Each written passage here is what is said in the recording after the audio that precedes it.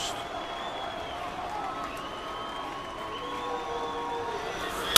On the ground. Keppinger. And that's the ball game. Giants come back on a night where they needed a win, and they handed the ball to Tim Lincecum, and he was fabulous.